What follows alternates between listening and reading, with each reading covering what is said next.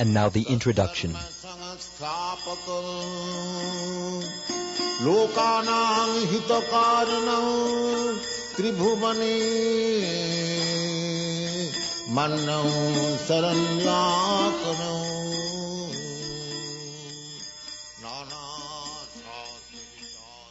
Invoking auspiciousness. Lord Sri Krishna is the Supreme Personality of Godhead, the cause of all causes, the reservoir of all rasas, or relationships, which are called neutrality, or passive adoration, servitorship, friendship, parenthood, conjugal love, comedy, compassion, fear, chivalry, ghastliness, wonder, and devastation. He is the supreme attractive form, and by his universal and transcendental attractive features, he has captivated all the gopis headed by Taraka, Palika, Shama, Lalita, and ultimately Srimati Radharani. Let his lordship's grace be on us so that there may not be any hindrance in the execution of this duty of writing the nectar of devotion, impelled by his divine grace, Sri Srimad Bhaktisiddhanta Saraswati Goswami Prabhupada. Let me offer my respectful obeisances unto the lotus feet of Srila Rupa Goswami Prabhupada and of Srila Bhaktisiddhanta Saraswati Goswami Prabhupada, by whose inspiration I have been engaged in the matter of compiling this summary study of Bhakti Rasamrita Sindhu. This is the sublime science of devotional service, as propounded by Sri Chaitanya Mahaprabhu, who appeared 500 years ago in West Bengal, India, to propagate the movement of Krishna consciousness. Srila Rupa Goswami begins his great book by offering his respectful obeisances unto Sri Sanatan Goswami, who is his elder brother and spiritual master. And he prays that Bhakti Rasamrita Sindhu may be very pleasing to him. He further prays that by residing in that ocean of nectar, Sri Sanatan Goswami may always feel transcendental pleasure in the service of Radha and Krishna.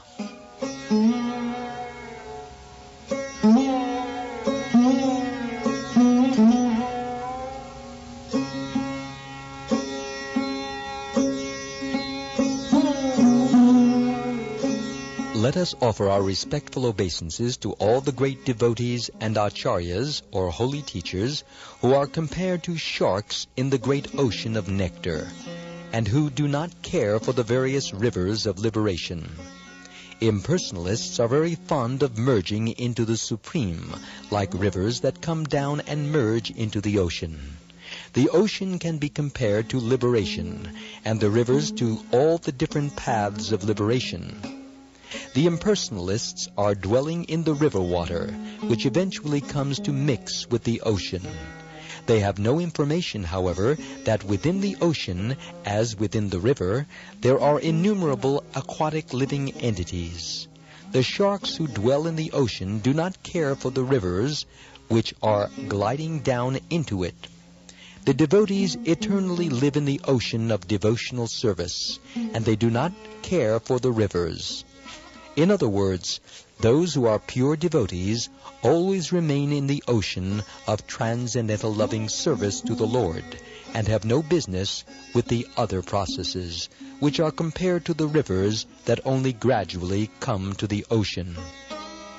Srila Rupa Goswami prays to his spiritual master, Srila Sanatan Goswami, for the protection of Bhakti Rasamrita Sindhu, which means the ocean of the pure nectar of devotional service, from the argumentative logicians who unnecessarily meddle in the science of service to the Lord. He compares their arguments and logic to volcanic eruptions in the midst of the ocean. In the midst of the ocean, volcanic eruptions can do very little harm. And similarly, those who are against devotional service to the Lord and who put forward many philosophical theses about the ultimate transcendental realization cannot disturb this great ocean of devotional service. The author of Bhakti Rasamrita Sindhu, Srila Rupa Goswami, very humbly submits that he is just trying to spread Krishna consciousness all over the world, although he humbly thinks himself unfit for this work. That should be the attitude of all preachers of the Krishna consciousness movement, following in the footsteps of Srila Rupa Goswami. We should never think of ourselves as great preachers, but should always consider that we are simply instrumental to the previous acharyas, and simply by following in their footsteps, we may be able to do something for the benefit of suffering humanity.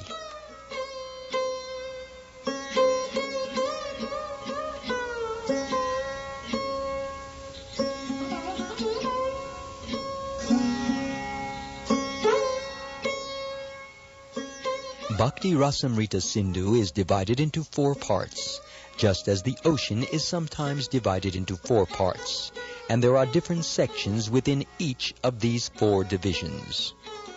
Originally, in Bhakti Rasamrita Sindhu, the ocean is divided like the watery ocean into east, south, west, and north, while these subsections within these different divisions are called waves.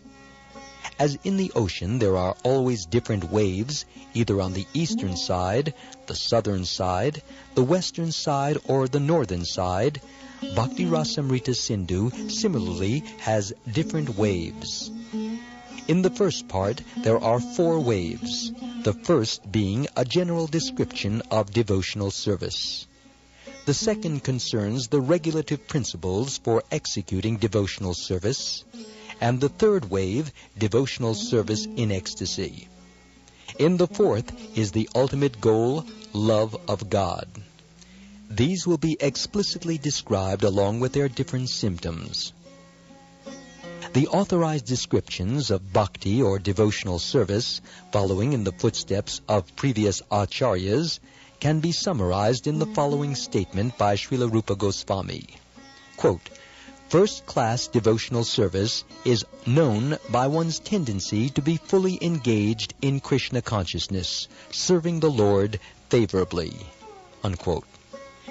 The purport is that one may also be in Krishna consciousness unfavorably, but that cannot be counted as pure devotional service. Pure devotional service should be free from the desire for any material benefit or for a sense gratification, as these desires are cultivated through fruitive activities and philosophical speculation. Generally, people are engaged in different activities to get some material profit, while most philosophers are engaged in proposing transcendental realization through volumes of word jugglery and speculation. Pure devotional service must always be free from such fruitive activities and philosophical speculations. One has to learn Krishna consciousness or pure devotional service from the authorities by spontaneous loving service.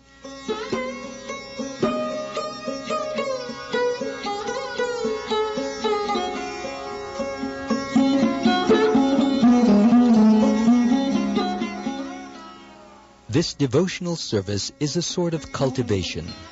It is not simply inaction for people who like to be inactive or devote their time to silent meditation. There are many different methods for people who want this, but cultivation of Krishna consciousness is different. The particular word used by Srila Rupa Goswami in this connection is anushilana, or cultivation by following the predecessor teachers or acharyas. As soon as we say cultivation, we must refer to activity. Without activity, consciousness alone cannot help us. All activities may be divided into 2 classes. One class may be for achieving a certain goal, and the other may be for avoiding some unfavorable circumstance. In Sanskrit, these activities are called pravritti and nivritti, positive and negative action. There are many examples of negative action. For instance, a diseased person has to be cautious and take medicine in order to avoid some unfavorable illness. Those who are cultivating spiritual life and executing devotional service are always engaged in activity. Such activity can be performed with the body or with the mind. Thinking, feeling, and willing are all activities of the mind, and when we will to do something, the activity comes to be manifest by the gross bodily senses. Thus, in our mental activities, we should always try to think of Krishna and try to plan how to please him, following in the footsteps of the great acharyas and the personal spiritual master. There are activities of the body, activities of the mind, and activities of speech. A Krishna-conscious person engages his words in preaching the glories of the Lord. This is called kirtan. And by his mind, a Krishna-conscious person always thinks of the activities of the Lord, as he is speaking on the battlefield of Kurukshetra or engaging in his various pastimes in Vrindavan with his devotees. In this way, one can always think of the activities and pastimes of the Lord. This is the mental culture of Krishna consciousness.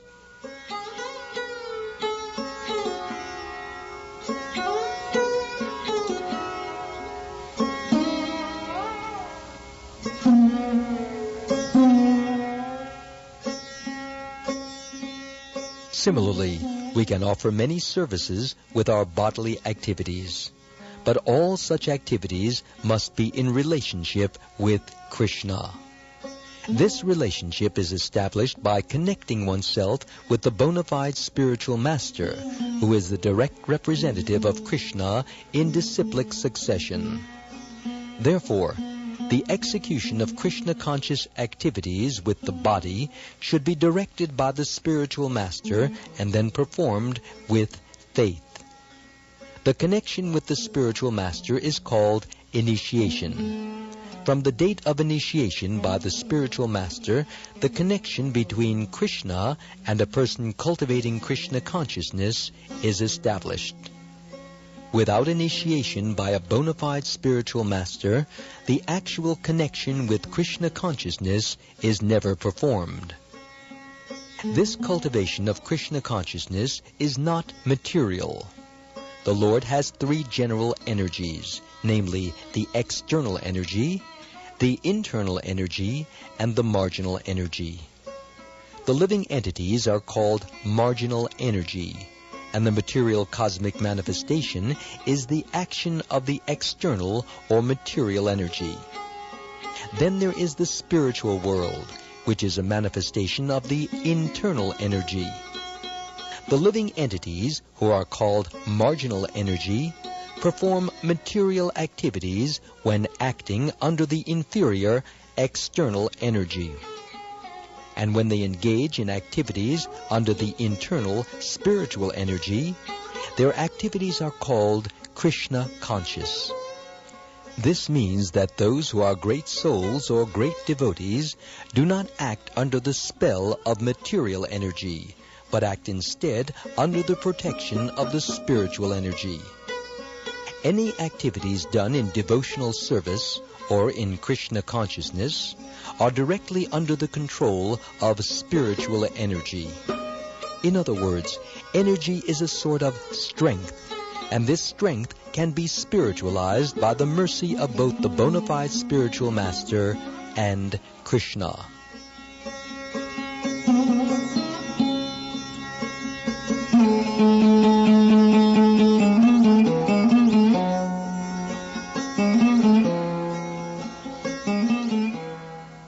In the Chaitanya Charitamrita by Krishnadas Kaviraj Goswami, Lord Chaitanya states that it is a fortunate person who comes in contact with a bona fide spiritual master by the grace of Krishna. One who is serious about spiritual life is given by Krishna the intelligence to come in contact with a bona fide spiritual master. And then, by the grace of the spiritual master, one becomes advanced in Krishna consciousness.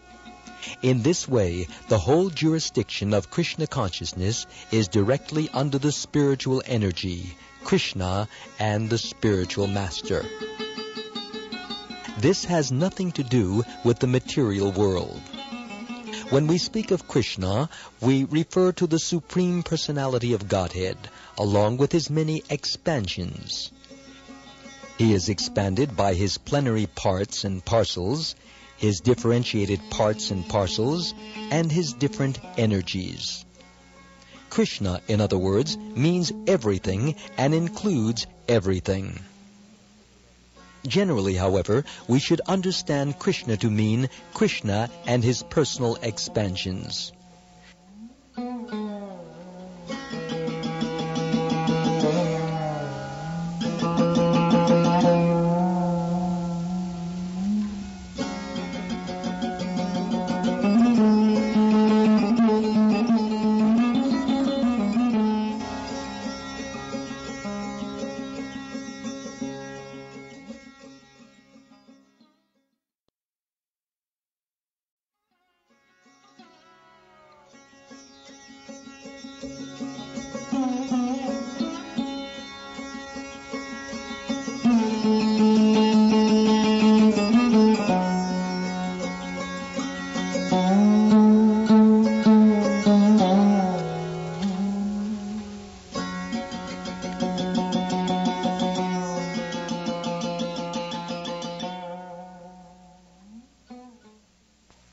Krishna expands himself as Baladev, Sankarshan, Vasudeva, Aniruddha, Pradyumna, Ram, Nrsimha, and Varaha, as well as many other incarnations and innumerable Vishnu expansions. These are described in the Srimad Bhagavatam to be as numerous as the uncountable waves. So Krishna includes all such expansions, as well as his pure devotees. In the Brahma Samhita, it is stated that Krishna's expansions are all complete in eternity, blissfulness, and cognizance. Devotional service means to prosecute Krishna-conscious activities which are favorable to the transcendental pleasure of the Supreme Lord, Krishna, and any activities which are not favorable to the transcendental favor of the Lord cannot be accepted as devotional service. For example, great demons like Ravan, Kamsa, and Hiranyakashipu were always thinking of Krishna, but they were thinking of him as their enemy. This sort of thinking cannot be accepted as bhakti or Krishna consciousness.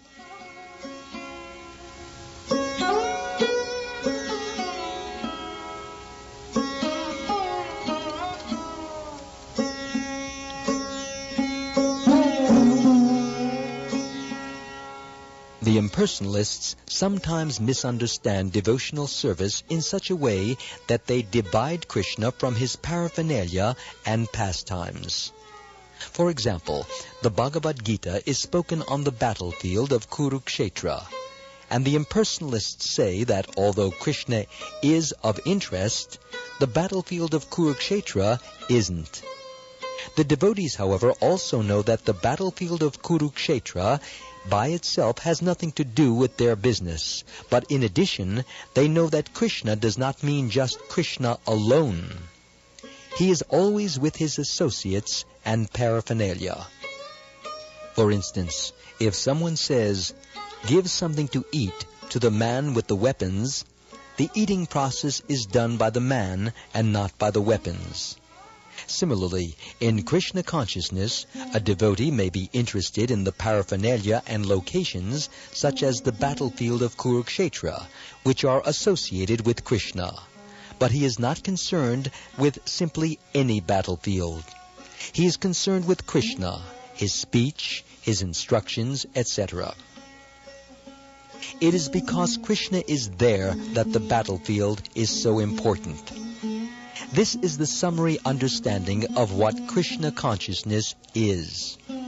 Without this understanding, one is sure to misunderstand why the devotees are interested in the battlefield of Kurukshetra. One who is interested in Krishna becomes interested in his different pastimes and activities.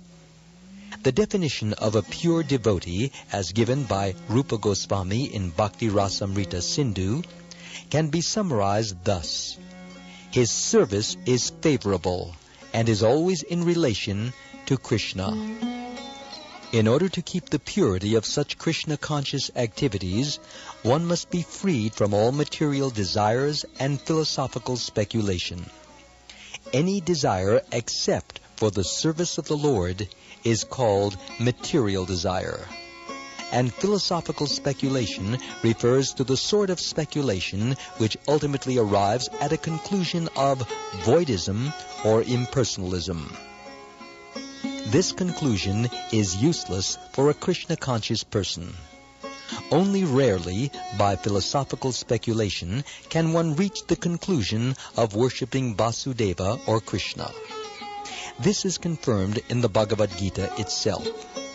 The ultimate end of philosophical speculation, then, must be Krishna, with the understanding that Krishna is everything, the cause of all causes, and that one should therefore surrender unto him. If this ultimate goal is reached, then philosophical advancement is favorable. But if the conclusion of philosophical speculation is voidism or impersonalism, that is not bhakti.